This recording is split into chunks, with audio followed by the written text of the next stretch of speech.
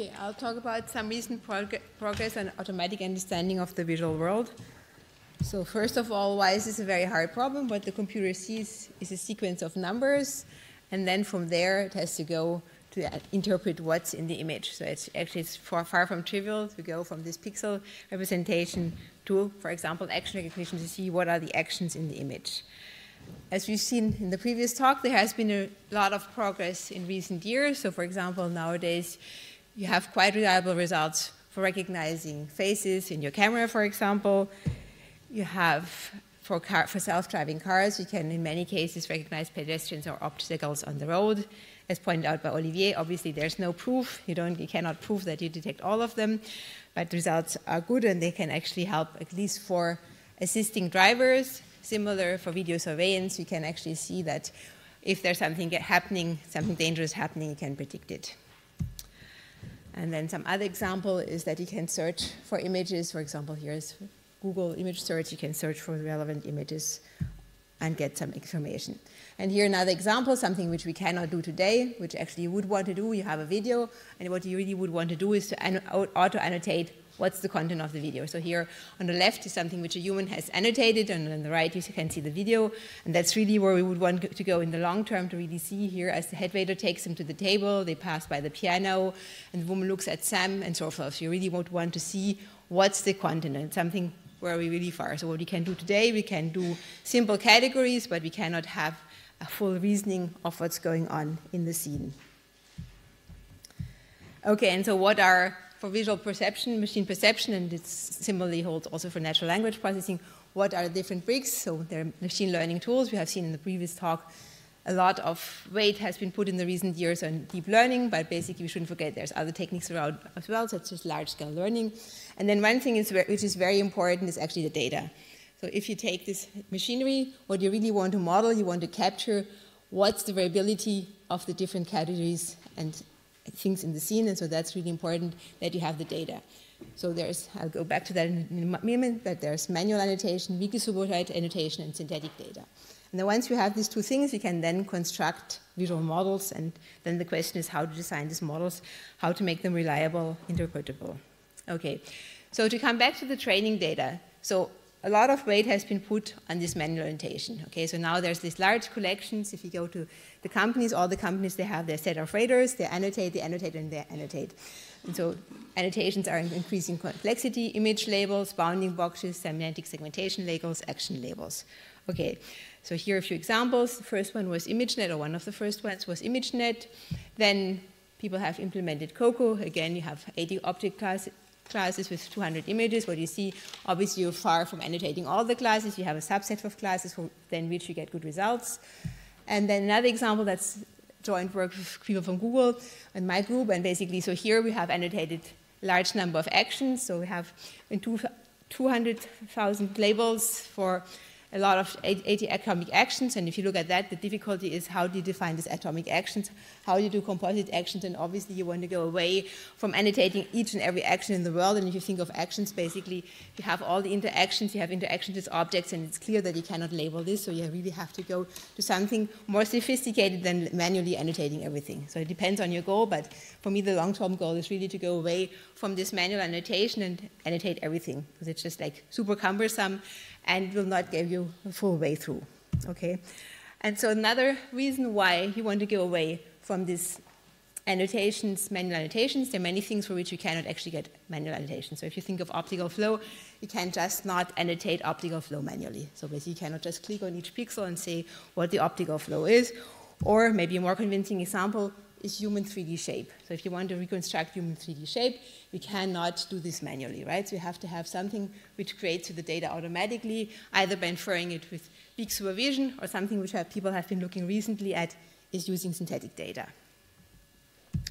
And so the two ways out of this, one is weakly supervised learning. So basically here the take is you have a lot of data which comes with metadata such as text, audio, user click data.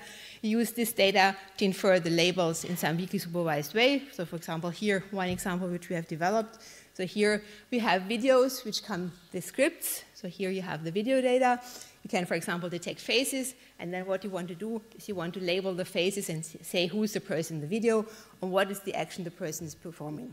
And so here, the initial results are quite good, so you can actually label the faces quite well. You can detect some of the actions, but the main difficulty still remains in matching this text description to the image description reliably, right? So if for simple actions, simple faces, it works very well. So the technique which we have used is based on discriminative clustering. And then here, if you look at the results, so here for the faces, for example, you get good results. And obviously what we have inbuilt here, we have a human detector which has been tree-trained and detects the faces and the humans automatically. And then we can basically match the face names to the faces and some of the action labels to the motion of the people. And this is all done weakly supervised just by taking the full annotations of the video clips and the videos. And then another example which we have developed recently, this is weakly supervised learning based on motion information. So it's pretty clear that motion information is a strong cue for learning. So basically here what we have is we segment out the moving objects in the video. We have annotations of an object which is contained in the video. And from there on, we can learn in an iterative way how to learn the labels, for example, here for the boat category, so semantic segmentation labels automatically. Okay, and so one of the things which you can see here, the boat is not segmented out perfectly, so motion segmentation by itself is still a hard problem.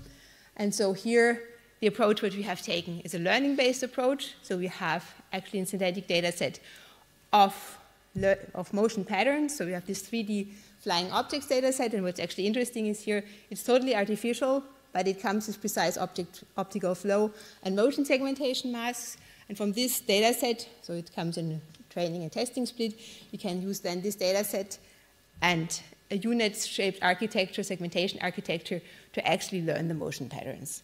So what's the rationale here is that the rationale here, why is it actually learning these motion patterns? I mean, it goes away from the traditional point-based matching things. Why is it learning the motion patterns? What it captures in a bottom-up and top-down way, actually what's the local structure of the motion, right? So basically, if you have no motion or just a translational motion, you learn these motion patterns. And if you are on the border of something, you learn the motion patterns, how the object moves with respect to the foreground. So that's like the intuition, why it works. And if you look at what the results are, so here, this is on the FlyingThings, on the synthetic data set, the test set, and the top two results with perfect optical flow work very well. And if you look at the bottom row, what's the problem? It's the same problem which you would have with classical computer vision techniques. The dominant object is much larger than the background, and so basically then it confuses background and foreground. So you have the same problems which you had before. So really you can see that basically here the receptive field is too large and cannot really segment this out. And then here are a few results on real images. So here you can see the last row is the segmentation result. So it actually very well segments out the moving objects despite noise in the optical flow extraction. And then one thing we have looked at is once you have this between subsequent images, obviously you want to go one step further and extract the moving segments for the full sequence. And so here, one method which can be used is to have recurrent networks. So it's here the gated recurrent units, and you can use these gated recurrent units to actually propagate the information through the sequence. So if you look at them a bit in more detail, what it does, it actually captures the motion appearance information in one frame and then propagates this information with update and forget gates over the sequence. And here, the recurrent units, they're propagated on the full convolutional map. So you have the full convolutional map, and you propagate the information on the full convolutional map. And this allows you to update an information over a video sequence. And for example, if the object is not moving for a few frames, it still manages to propagate the information. And here, an example. So on the left, you see the motion stream, and on the right, the final result. So this would be the preliminary motion segmentation between two frames. You can see there are some mistakes. And then by integrating the information over the full sequence, you can see that you actually get very good results for this motion segmentation.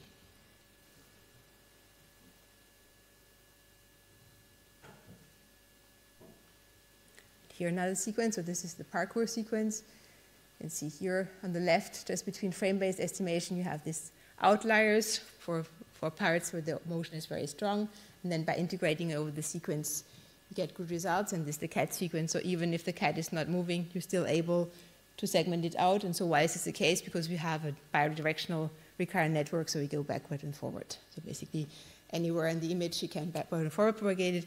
And one difficulty, if the motion stops for too long of a time, the network starts to forget, right? So these recurrent networks, they're not resistant. If there's no motion for a very long time, it just starts forgetting, and doesn't update it anymore. So that's something which we're currently looking at. You would need an external memory unit to store the information. Okay, and then, so basically, as I said, so all these weakly supervised things, they're good, but basically if you want to go to more complex things, for example, 3D reconstructions of humans, basically the one idea we had, or one thing we're trying out, is to use synthetic humans, so to create data sets of synthetic humans. And so here, this is trying to work with colleagues from MPI, so they have very good tools for reconstructing these 3D human shapes. And here the idea is to create these different shapes, animate them with different mocap data, and then put them in some scene. For now, the scene is just a static background, and use this data then to infer the training labels. So what do we have? We have a human body. We have mocap data. So mocap data is, for example, the CMU-bit mocap data where people are walking around and running in a scene. Then what we generate, we have different types of clothing, different types of backgrounds. We can change the camera position. We can change the lighting. And so what we get then is this 3D scenes with humans in them. And for those humans, we have all the ground truth annotations, right? We have the pose, the 2D, 3D pose. We have the depth map, which means we have the shape, the voxels, everything. We have the flow, and the part segmentation. So here just a few details on how we create a data set. We have this Caesar's data set for human body shapes, so it's a large data set for human body shapes. We have different types of backgrounds, different types of motion captures, and then we can create this large number of video sequences. And here, just to look at a few results. So the results are not completely perfect. You can see the humans, they're quite good. What we don't have a good background. Right now, they're just superposed on images. So that's good enough for training the network, right? Because it doesn't really care the interaction with the background, but obviously you would want to insert them in a real 3D scene, something we're currently working on. You can also see that, for example, the hands and the feet, they're not perfectly modeled. So that's something also people are looking at, how to create better hand models, which is important, for example, for object-hand interaction. But you can see that you have very good ground truth, and the humans, they look quite realistic.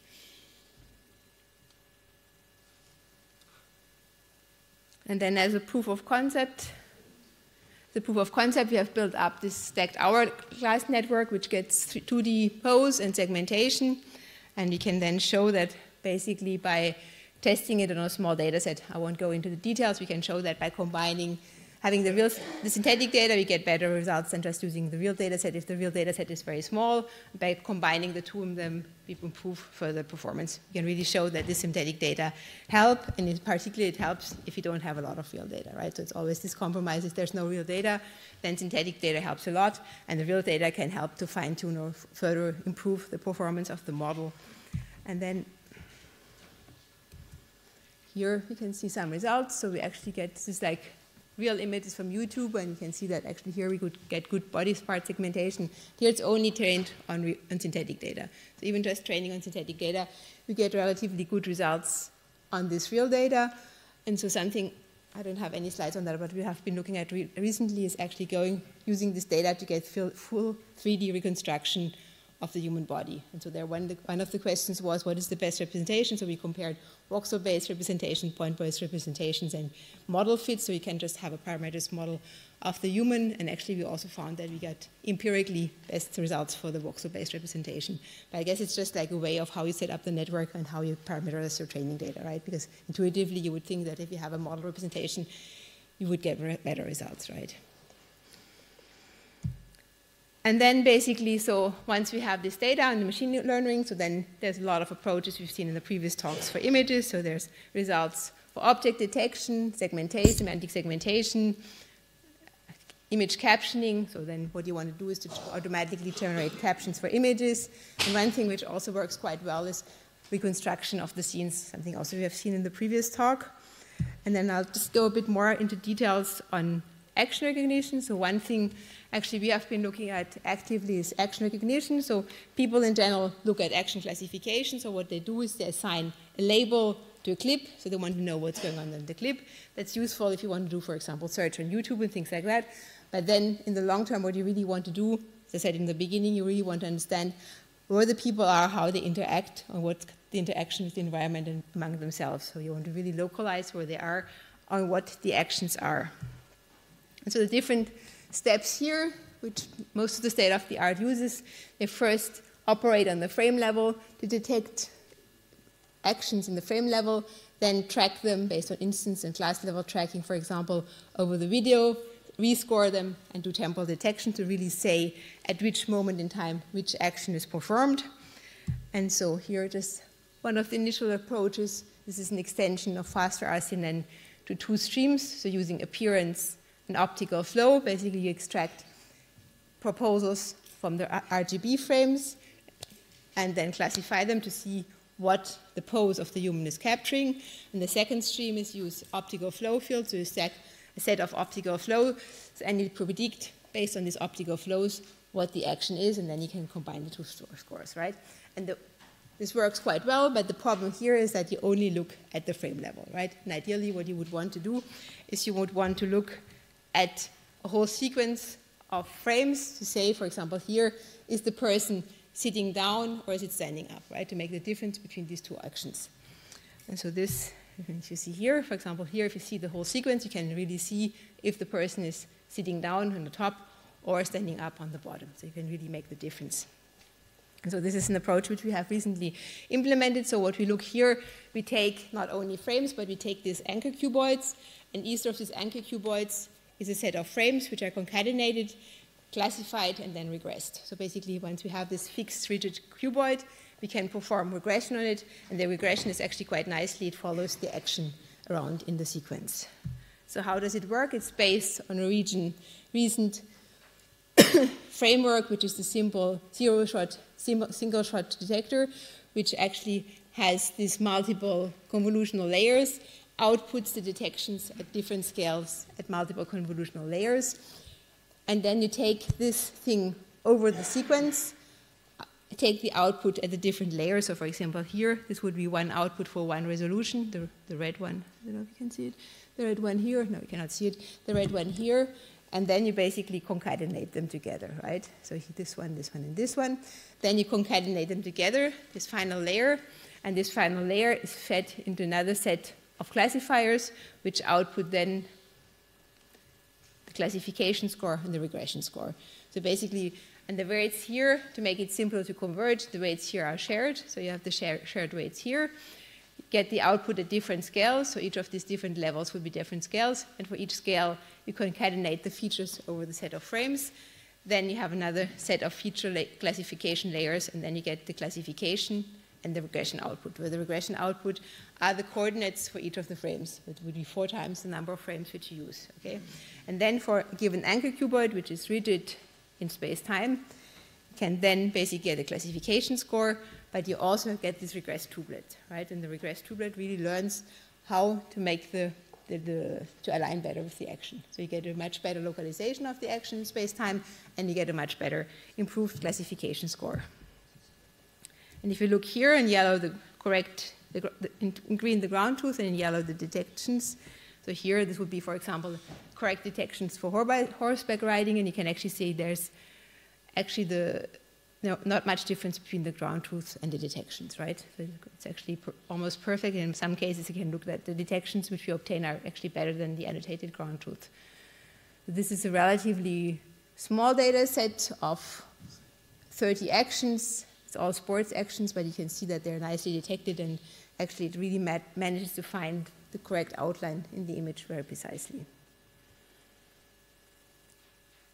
And so what we do is we have these small detection tubelets, and then the tubelets are linked over the video sequence, right? So basically the classification is done in 10 frames consecutively, and then these consecutive small chunks are linked together to track the action through the video.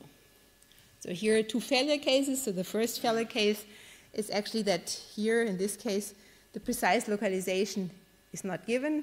And then the second case here, you can see that 2 persons are interacting, and there actually the problem is that it doesn't really localize them very well, right? Basically, the thing is still based on this anchor cuboid, and if you have 2 people, it's not able to separate the 2 people out. And the first thing which I showed was the temporal localization. So basically there, what you want to say is at which point precisely the person is shooting the ball into the basket. And here again, the representation is not fine enough because you just have this cuboid and you classify what's going on in the cuboid. So it's really hard to tell what is the precise moment in time where a person is shooting into the ball.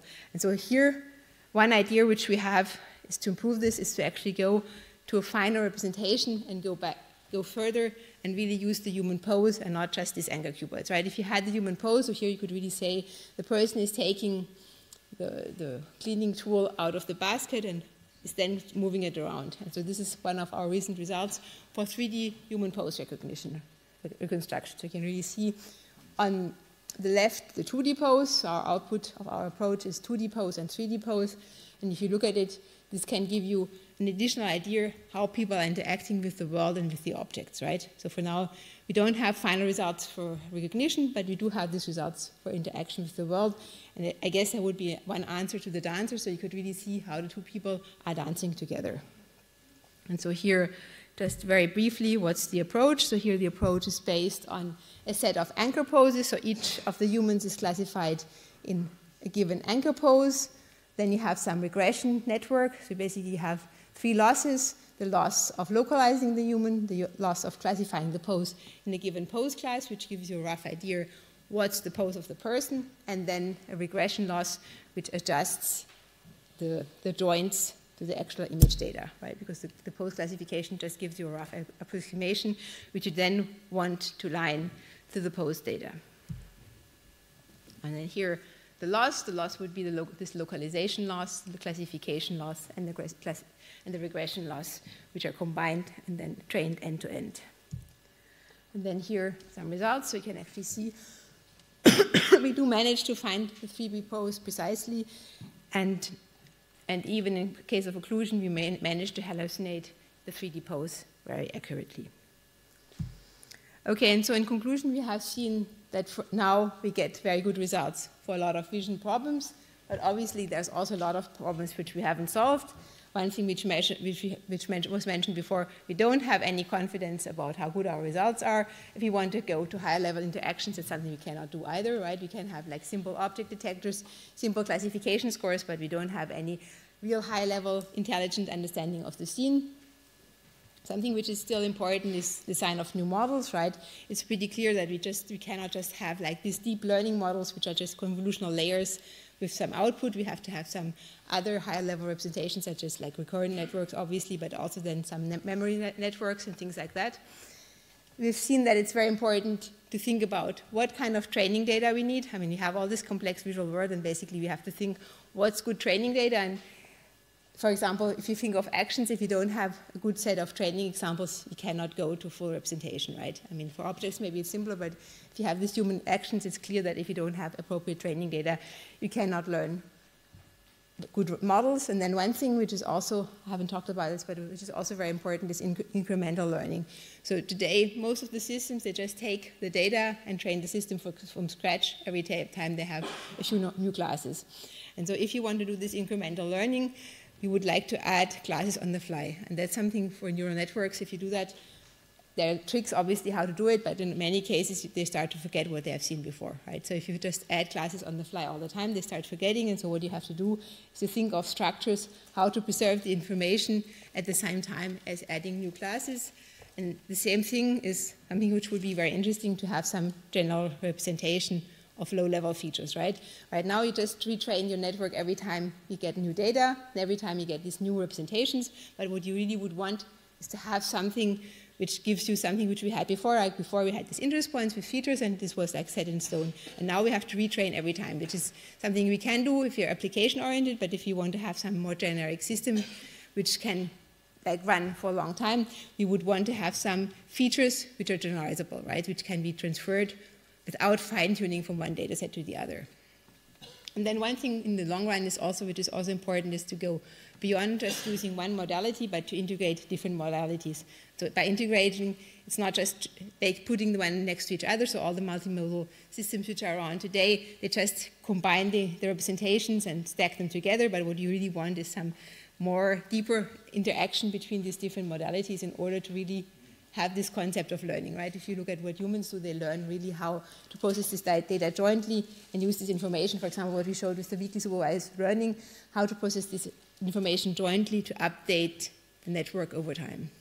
And the last point, which we've seen in the previous talk, is to go towards interaction with the world. So basically, I think like 20 years ago, all these robotics things didn't really work because the vision systems, they didn't output any relevant information. Now I think we have sufficiently good visual tools that we can start to re-interact with the world, and this will also give us some updated representation of how to represent categories, right? In the end, what you would want is not only to have a visual representation, but have a representation how, for example, about the physics of the objects, right? And for that, we need to touch, for example, the objects and see, well, how, are they soft, are they hard, how to interact, and this will give us some additional knowledge of how to represent the full visual world. Okay, thank you for your attention.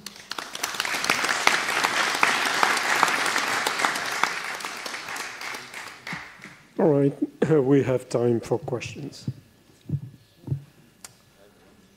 Yeah? Olivier Faugeras.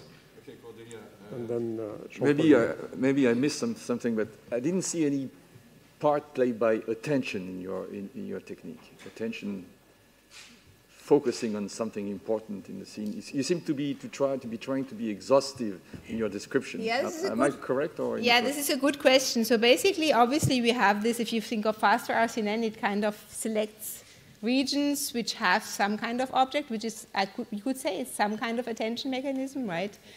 But I'm kind of very reluctant to this attention idea because in many cases you miss information, right? So basically, obviously, there are all the saliency maps which you can learn, but then, I mean, either you learn it and the whole thing is end-to-end, then yes, then it's like a speed up, or otherwise you just lose information. So it's kind of, it's a trick. For me, it's not, I mean, I know humans do use attention, right? But for me, it's kind of a computational trick to speed up. And if you look at what this faster RCNN does, or all these methods, they actually do some pre-processing of where to process next, right? So basically, this is exactly what they're doing. Or if you look at cascades, it's like a computational attention mechanism.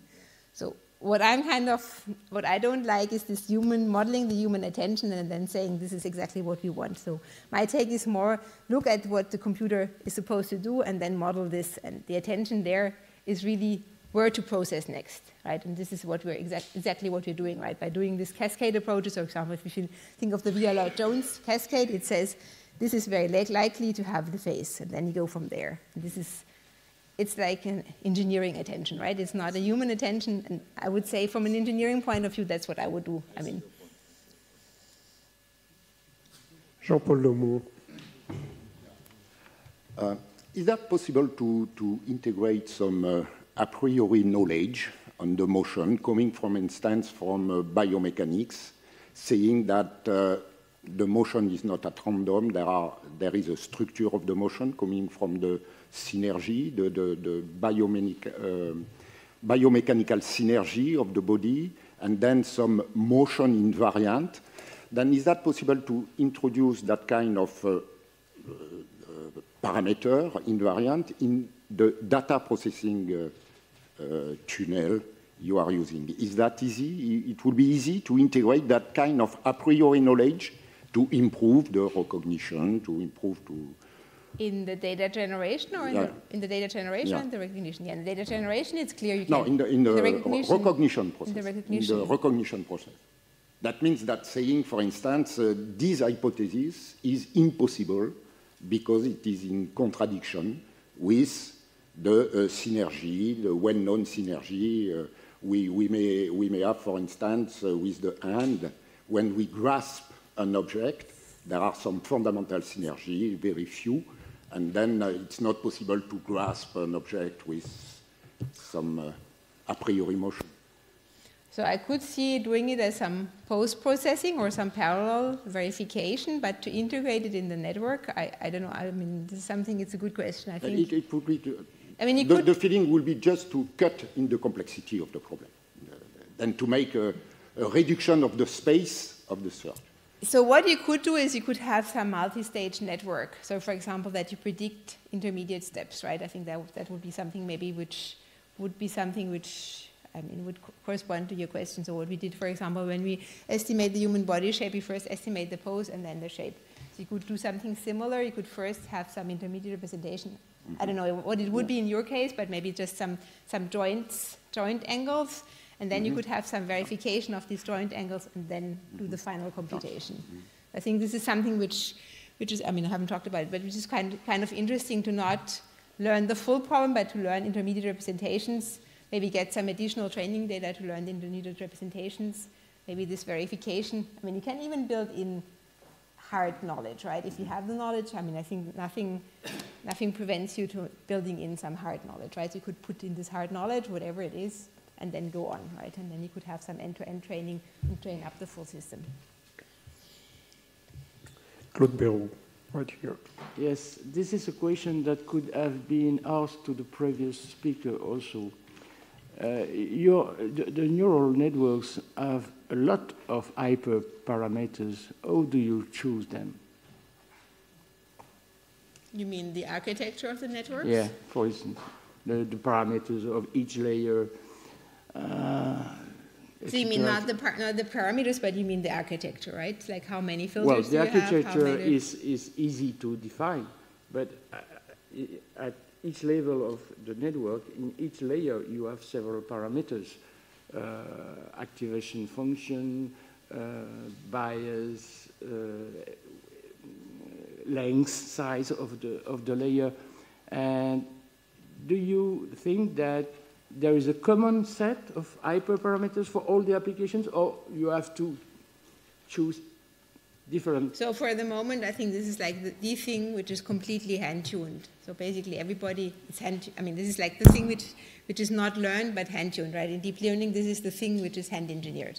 Like for each problem, people look at the problem and then they engineer the network, right? For example, if it's a simple problem, you take 3 layers. If it's a harder problem, you take 100 layers. And so basically everybody engineers this. Is there a method to choose these parameters? For now, no. For now, it's what I'm saying. It's like design choices, right? I think this is like the thing which is quite ugly about this deep learning methods is that you go ahead, you validate on your validation set, and you say this works and this doesn't work. So it's completely empirical, right? And so there are now methods which try to learn these things like automatically, but they always have some way of enumerating different architectures, right? Because there's absolutely no theoretical guarantee on how to set up a neural network given of the problem. I mean, what you can do, what we have looked at recently, is you can actually measure the complexity of your problem and the complexity of the network, right? So this gives you kind of an idea of how deep the network has to be or how many parameters you want, right? If it's like a problem, if you want to do, I don't know, it's a simple problem, we have very simple complexity, you can say basically my network needs to be not very complex. So that's the only thing which people have been looking at recently, like to measure the complexity of the network on the problem and try to match that. But then once you have this, you can still have like more depth or more width, so you can really have a lot of this variability. So this is like something which is absolutely unclear. Yes? Yes, please. In your action recognition network, you used multiple CNNs working at different times, and then you integrate this result to come up with action recognition. So it integrates over several frames, right? Yeah, several frames. Yes.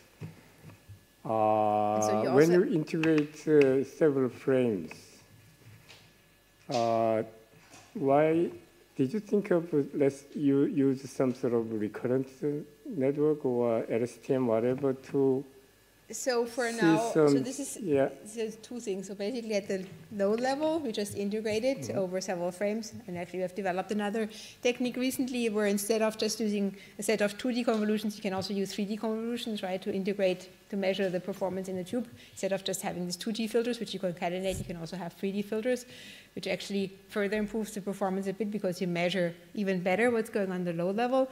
And then if you want to add something recurrent, what we're doing is we're adding that on top of it, right? So basically you have these low level primitives, which gives you like locally in space-time these action cuboids, which you could actually call some kind of attention mechanism, right? Which puts the attention to this like low level primitives, and then basically on these low level primitives, you can put some recurrent network which kind of predicts how this thing performs over time. So this is like an additional step which you can put on top of this. And this is something you need if you have longer videos, right? For these very short videos, you don't really need it, but if you want to model, like for example, how something performs in full video, to localize like the performance in full video, then you can use these recurrent architectures to improve the performance. And this being said, these recurrent architectures, they're kind of having a very similar function to smoothing the results, right? So they're not really learning that much. So what they're doing is they're just propagating the information over time, and it's very, very similar to smoothing, basically. They're not learning more, at least for now, they're not learning more than smoothing. So that's, I think, is an interesting question. How do you model this temporal structure over time in a better way than just having this recurrency?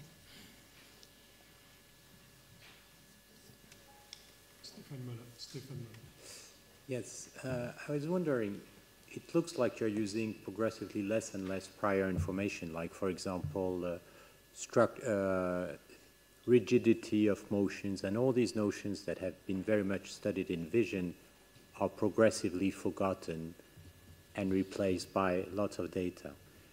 How, I didn't even understand whether you were really separating optical flow, or whether you were letting the network basically learn optical flow from 3D structure. My question is, what kind of prior information you believe are still very relevant for learning facing these huge amount of data? And what do you try to capture in your system as a prior information on the scenes, physics, and whatever? Yes, I guess like a very high level answer to this question is the prior knowledge can actually replace the data, right? So basically, I think if you have enough data, then you can get rid of the prior knowledge, and if you don't have enough data, then you have to build in all this prior knowledge. And so I would say, maybe it's like a risky claim, but I would say in the long term, this prior knowledge is like very handcrafted. So I think if you go towards the data, I think you have maybe a better capture on what's going on. But we do have like methods of capturing the prior knowledge, right, for the optical flow. So we still don't have this end-to-end trainable system, but that's something we're looking at. I think clearly that's something you want. You don't want to separate things out, right? You don't want to have this prior knowledge. And where we use it, for example, is for the motion segmentation in 3D. There you can have prior knowledge of, you want to find a human, for example. So there we would say, what I want is this human, for example, this example of the parametric model. So you have this shape parametric models, like whatever, the pose, where you separate out the pose and the shape. So this is where we would still use the parametric model, for example. And again, we didn't see as much gain as you would expect, right? I think it's really this trade-off between data and the parametric model. So it's very clear these things work much better. If I give you only a few examples, it was clear it will work much better, right? If you give you enough data, then it's not so clear. I think it's something where you can really measure this trade-off. And so I don't have a good answer. Do you want these parametric models, this prior knowledge, or do you just want to generate more data? I think it's kind of equivalent. It's nicer to have the prior knowledge from a computer vision point of view. It's clear that's what we're used to, right? But then, the other example where we use it is that we say that the motion is rigid. So if you do this 3D scene reconstruction, we say that the moving bodies are rigid, but it's actually probably a limitation of the system, right? Because what you really would want is to model any kind of motion. You don't want, again, it depends, right? If you're a car manufacturer and you want to localize cars, then you want to assume that it's rigid. But other than that, if you have this general thing, you just want to have non-rigid objects. So I think it's an open question, but it seems to be that data is actually probably in the long term a better solution, but it's like just my claim. I don't know. I have no proof for that. So, thank you very much.